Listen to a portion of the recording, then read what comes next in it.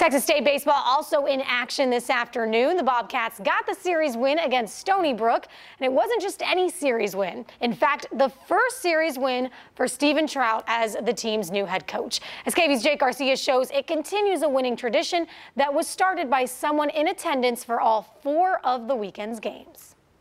It's never easy to follow in the footsteps of a legend, but the Steven Trout era at Texas State is off to a pretty good start. The first-year head coach got his first win on Friday, and today, his first series win. It's a weight lifted off his shoulders and a sign that Bobcat baseball is in capable hands. Of course, it was a little bit more special, a little bit more jitters, just because, all of a sudden you got to get the bullpen up and have, besides just coaching the offense, you're coaching everybody. Going from assistant coach to head coach, a different position, but the same personality from Steven Trout.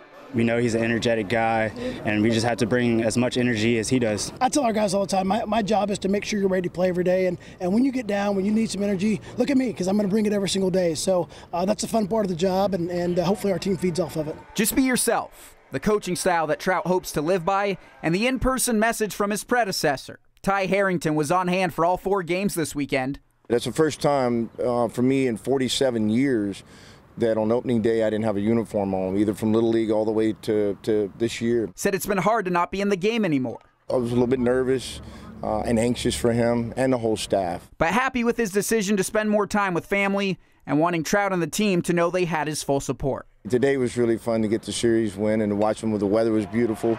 Bobcat Ballpark was fantastic today too. The kids played hard. They knew they wanted to win, and I'm proud of Steven. He's done an unbelievable job. He's kind of stepped away and probably too much. I keep telling Coach, come around, and part of it's for himself to kind of move it away a little bit, and then also he didn't want to step on my toes. But he's been as good as it could have gotten this transition, and so I'll forever be thankful for that.